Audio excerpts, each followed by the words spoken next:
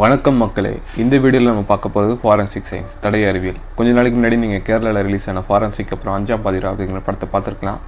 அந்த படத்தில் forensic investigator தான் ஒரு முக்கியமான பங்கு வகிப்பார். இந்த வீடியோவில் நம்ம ஒரு ஃபாரன்சிக் இன்வெஸ்டிகேட்டரை பற்றி தான் பார்க்க போகிறோம். ஒரு கேஸை பற்றி பார்க்க போகிறோம். அந்த கேஸில் அந்த ஃபாரன்சிக் இன்வெஸ்டிகேட்டர் எப்படி இன்வெஸ்டிகேட் பண்ணார், ஃபாரன்சிக் சயின்ஸுக்கு பின்னால் உள்ள அறிவியல் என்ன அப்படிங்கிறத தெரிஞ்சுக்கலாம். கொஞ்ச நாளைக்கு முன்னாடி கேரளாவில் ஒரு கொலை நடக்குது. அந்த கொலையை விசாரித்த ஒரு ஃபாரன்சிக் இன்வெஸ்டிகேட்டர் அந்த கேஸ் முடிஞ்சதுக்கப்புறம் ஒரு கட்டுரை ஒன்று எழுதுறாரு. அந்த கட்டுரையோட வீடியோ பதிவு தான் இது. இந்த வீடியோவில் ஒரு கொலை வழக்கை நம்ம ஃபாலோ பண்ணி போக போகிறோம். அந்த கொலை வழக்கில் கடைசியாக நம்ம கல்பிரிட்டை கண்டுபிடிச்சோமா இல்லையாங்கிறது தான் வீடியோவோட கடைசியில் ரிவீல் பண்ணலாம். சரி, வாங்க கேஸ்குள்ளே போகலாம். கேஸ்குள்ளே போகிறதுக்கு முன்னாடி ஒரு சின்ன இன்ஃபர்மேஷன். நீங்கள் ஸ்கூல் ஸ்டூடெண்ட்டாக இருந்தால் நீங்கள் 12th ஜஸ்ட் 70% மார்க் எடுத்திருந்தாலே போதும், நீங்கள் ஃபாரன்சிக் சயின்ஸ் பிஎஸ்சியில் எடுக்கலாம். அதே மாதிரி எம்எஸ்சியும் இருக்குது, பிஹெச்டி லெவல் வரைக்கும் இருக்குது. டிப்ளமோ கோர்ஸ் கூட ஃபாரன்சிக் சயின்ஸில் இருக்குது. இல்லை நீங்கள் ஸ்பெஷல் கோர்ஸ் எதாவது பண்ணணும்னு நினச்சிங்கன்னா ஃபாரன்சிக் பாட்டனி, ஃபாரன்சிக் பயாலஜி, அதுக்கப்புறம் கெமிஸ்ட்ரி, கிரிமினாலஜி, இந்த மாதிரி நிறையா இருக்குது. ஸோ உங்களுக்கு இன்ட்ரெஸ்டாக இருந்தால் இப்போவே முடிவு பண்ணிக்கோங்க. இது ரொம்ப இன்ட்ரெஸ்டிங்கான சப்ஜெக்ட். இது நீங்கள் இதை எடுத்து தாராளமாக படிக்கலாம். இந்த சேனலுக்கு நீங்கள் இப்போ தான் ஃபஸ்ட் டைம் வரீங்க அப்படின்னா சப்ஸ்கிரைப் பண்ணிக்கோங்க. நீங்கள் சப்ஸ்கிரைப் பண்ணால் தான் நான் அடுத்தடுத்த வீடியோக்குள்ளே போட முடியும்.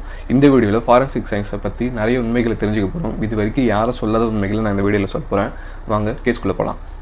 ஒரு நாள் போலீஸார் ரவுண்ட்ஸ் போய்கிட்டு இருக்காங்க. அப்போ மார்க்கெட் பகுதியில் ஒரு கடை ஓரமாக ஒருத்தர் படுத்து இருக்கிறத பார்க்குறாங்க. கிட்ட போய் பார்க்குறப்ப தான் தெரியுது அவரை கொலை செஞ்சு யாரோ போட்டிருக்காங்க அப்படின்னு சொல்லி. உடனே அந்த போலீஸார் என்ன பண்ணுறாங்கன்னா அந்த ஏரியாவை செக்யூர் பண்ணிவிட்டு ஃபாரன்சிக் டிபார்ட்மெண்ட்டுக்கு ஃபோன் பண்ணி சொல்லிடுறாங்க. ஸோ ஃபாரன்சிக் டிபார்ட்மெண்ட் வர வரைக்கும் அந்த ஏரியாவை செக்யூர் பண்ணி போலீஸார் வச்சிருக்காங்க. ஃபாரன்சிக் டிபார்ட்மெண்ட்டும் வராங்க. வந்த உடனே ஃபிசிக்கல் எவிடன்ஸ்க்காக முதல்ல அந்த பாடியை ஃபோட்டோ எடுத்துடுறாங்க. எடுத்ததுக்கப்புறம் முதல் வேலையாக அவரோட பிலாங்கிங்ஸை செக் பண்ணுறாங்க. அவரோட பேக்கெட்டில் செக் பண்ணுறப்போ அவர் பர்ஸ்லேருந்து கிடைக்கக்கூடிய ஒரு ஐடி கார்டுலேருந்து தெரியுது இவர் பேர் பாபு அப்படின்னு சொல்லிட்டு. அவரோட பேர் வேறு, பட் இருந்தாலும் நான் அதை சொல்லக்கூடாதுன்றதுக்காக இதில் பாபு அப்படின்ட்டு நான் மென்ஷன் பண்ணுறேன். நெக்ஸ்ட்டு அவரோட பிலாங்கிங்ஸை மேலும் செக் பண்ணும்போது அவர் அன்னைக்கு ஈவினிங் ஒரு 5 மணிக்கு ஒரு மார்க்கெட்டில் போயிட்டு பர்ச்சேஸ் பண்ணியிருக்காரு. அந்த பர்ச்சேஸ் பில்லும் கிடைக்குது.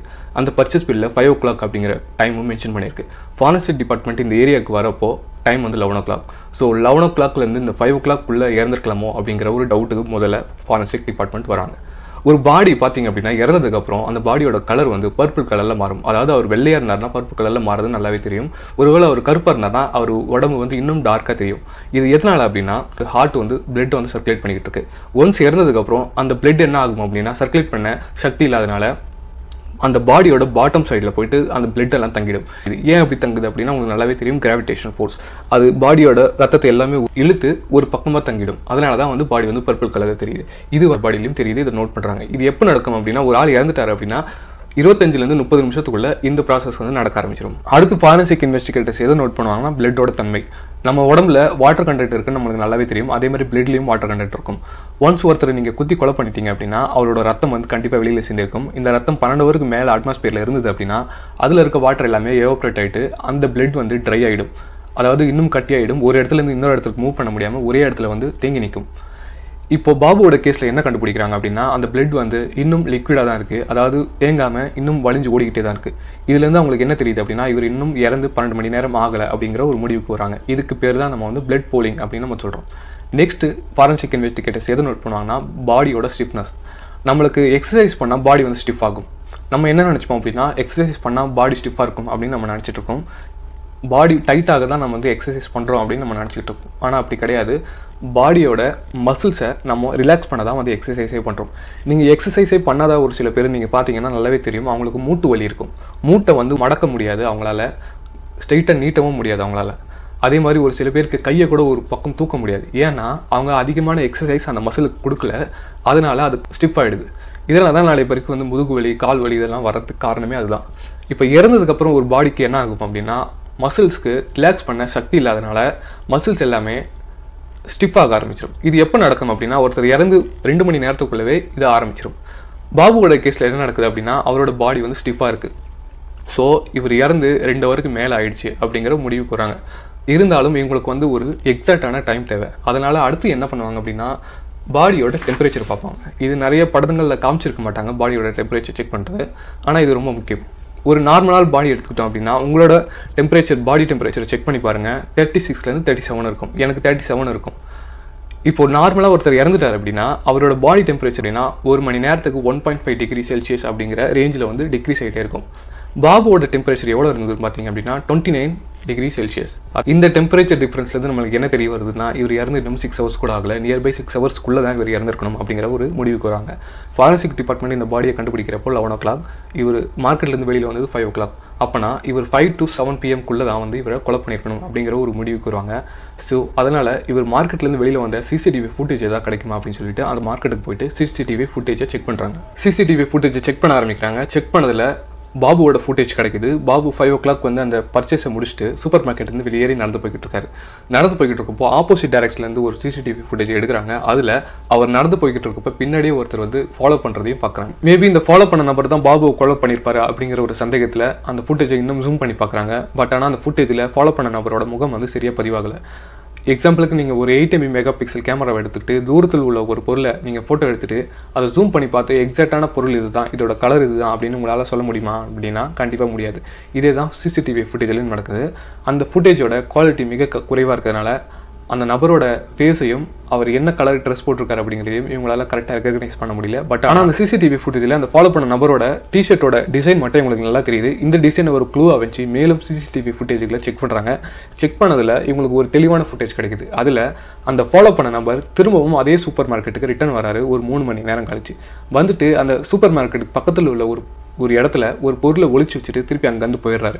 இந்த சிசிடிவி ஃபுட்டேஜ் வச்சு அந்த ஃபாலோ பண்ண நபரை யார் அப்படிங்கிறத கண்டுபிடிக்கலாம்னு சொல்லிட்டு அந்த ஃபுட்டேஜை எடுத்து டேட்டா பேஸில் ரன் பண்ணுறாங்க. ஃபேஸ் ரெகக்னிஷன் டேட்டா பேஸில் நம்மளுக்கு எல்லாருக்குமே தெரியும், நிறைய படத்தில் பார்த்துருப்போம், ஒரு ஃபோட்டோவை எடுத்துகிட்டு உடனே வந்து அதை டேட்டா பேஸில் ரன் பண்ணுவாங்க. உடனே சிஸ்டம் வந்து அதை இந்த ஆள் தான் அப்படிங்கிறத காட்டி கொடுக்கும்.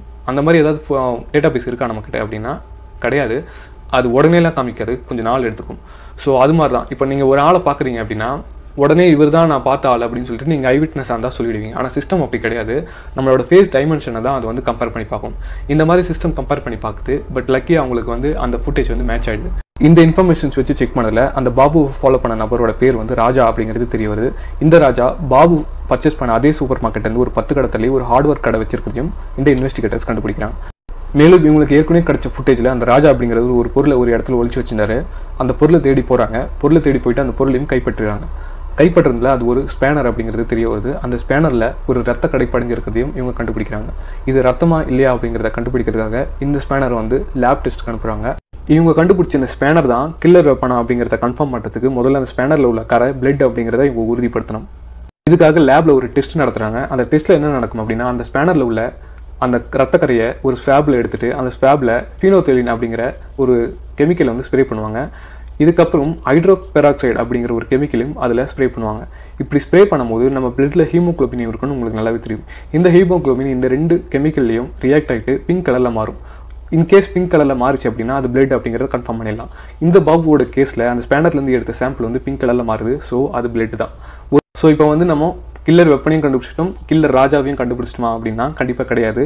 முதல்ல அந்த பிளட் வந்து பாபுவோட பிளட்டோட மேட்ச் ஆகுதா அப்படிங்கிறத முதல்ல செக் பண்ணோம். இதனால் ஒரு டிஎன்ஏ டெஸ்ட் நடத்துகிறாங்க. இந்த டிஎன்ஏ டெஸ்ட் எப்படி நடக்கும் அப்படிங்கிறத நான் சொல்கிறேன். இந்த உலகத்தில் உள்ள எல்லா மனிதர்களுக்கும் டிஎன்ஏ வந்து மாறுபடும், ஐடென்டிக்கல் ட்வின்ஸை தவிர.